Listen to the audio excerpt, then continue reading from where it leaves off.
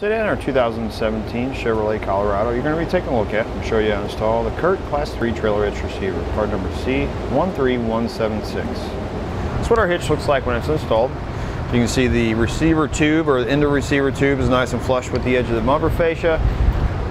We're not going to have to worry about hitting our legs or shins on it when we're walking around the vehicle. You can see a little bit of the cross tube, but not much. When it's down on the ground, you're not going to be able to see anything. You'd have to be pretty far back behind the vehicle to see that little bit of the cross tube. So it's not really going to take away from the vehicle at all. This hitch is going to have a nice black powder coat finish that's going to resist any rust or corrosion. It's going to be a Class 3 hitch. It's going to be 2" by 2".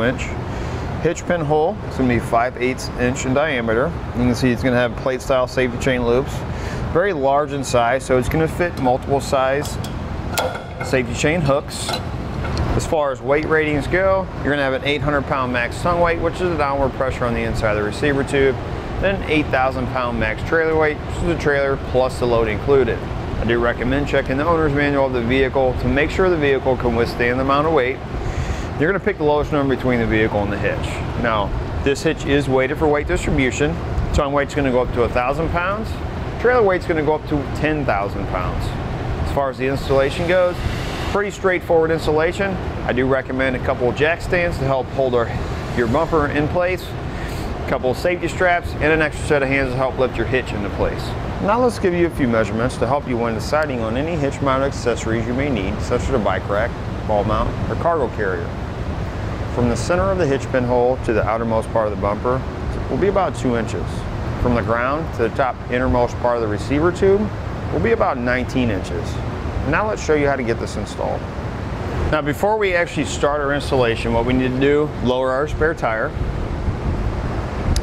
We're going to get some jack stands. We're using these stands so we have the vehicle up in there. It makes it a little bit easier for you to see. If you're doing it on the ground, just take some jack stands. You want to support each corner of your bumper. So we'll put one on each corner. And then what we want to do is come inside. This bar that runs right across the back of our bumper, we're actually going to be replacing it with the hitch. So the reason we need to support the bumper is because the bolts that hold this in also hold our bumper in. You come right over here, you want to take a strap, hook it to this back side of the bumper, and run it up. You can run it up towards the front of the vehicle and strap it in to where you're pulling the bumper towards the front of the vehicle. You want to hold it up tight against the vehicle. You want to do this on both sides.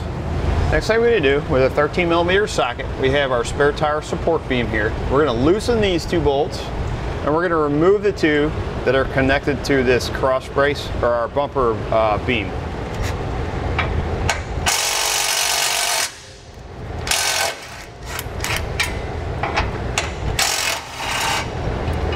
Just like that.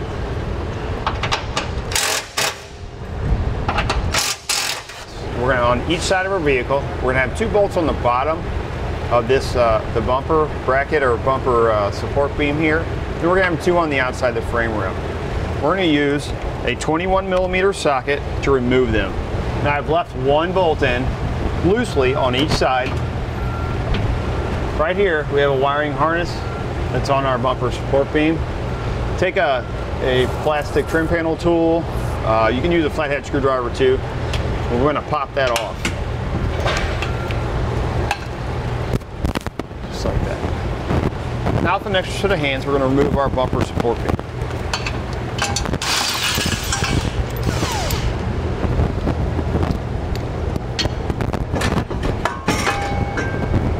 Our hitch is only going to be utilizing the 2 holes on the bottom of our frame rail and the 2 in the center for our spare tire holder. So what we're going to do is we're going to take our existing hardware that we removed and we're going to put it on the outside of our frame rail to help hold our bumper in place. Once you have removed all of your hardware on both frame rails, we're going to go ahead and remove the 2 bolts here that are holding up your spare tire bracket. We will not be reinstalling this. Now with an extra set of hands, we're going to take our hardware that we removed. The side plate is going to go up on the outside of the bumper plate on the outside of our frame rail. We're going to put 1 bolt in each side to help hold our hitch into place so we can get the rest of our hardware in. So you can see our bumper bracket that comes on the side of our frame rail.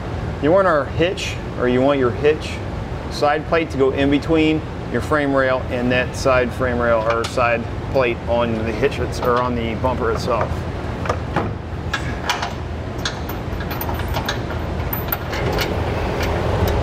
Once you've got your hitch in place, you're going to line up your holes for your side frame bracket or your side bumper bracket and your hitch bracket. You're going to use existing hardware to hold that in place. Go ahead and get those in, get them tightened down a little bit, enough to where it holds your bumper in place. We'll tighten these down and then tighten these down the rest of the way. Once we have all our hardware tightened down, we can remove our jack stands and our safety straps and torque all of our hardware to the specifications and the instructions. Once you have all your hardware torqued down, reinstall your spare tire and you're ready to go. That'll do it for a look at an installation on the CURT Class 3 Trailer Hitch Receiver, part number C13176 on our 2017 Chevrolet Colorado.